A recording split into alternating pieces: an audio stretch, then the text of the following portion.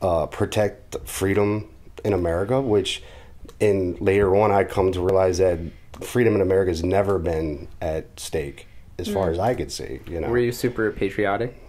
No, no, and actually the longer I stayed in, the less patriotic I got. And I think a lot of people will probably not like me saying that are in or got out, or, because a lot of people get into that mentality because it's a brainwashed mentality that, we're doing this because these people who are different than you are a threat to you. And they're really not, and I've got to meet, like I have arguments with people that have never been out of their county, let alone their state. They're telling me how these people are, which could be... What people, like... Well, which could be a Arab nation, like it could be Iraq, Afghanistan. I mean, you can put... Most of the time, they don't even know the difference of what they're talking about, And so, and I think that all started with the terrorism stuff, and that become a lump stereotype for anybody that would come from that region. It doesn't even matter. It could be Israel. It could be...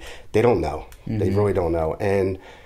want to argue with me about it when I met people there and I'd seen loving families that are just trying to be happy just like they are here and are just as afraid of us as you've been made to be afraid of them.